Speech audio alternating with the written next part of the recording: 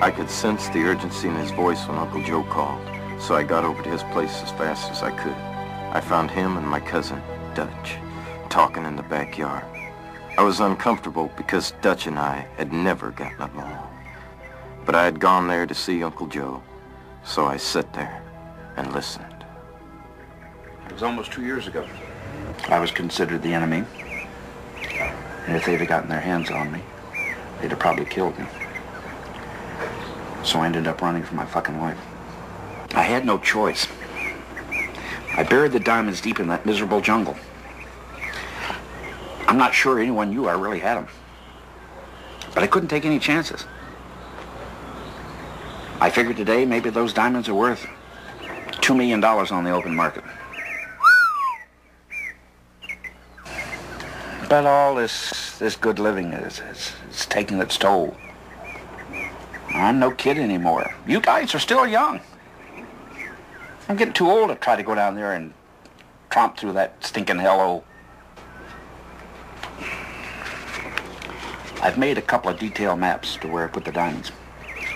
That should give you some information.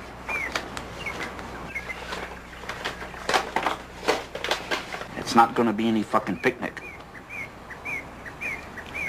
In fact, it's going to be hell on earth. Come on, Dad. Are you sure you're not just living in the past? Coming up with another one of your adventure stories? No, goddammit. I guess it's too much to expect you to believe me. So why are you telling me all this? Dutch here, he's your son.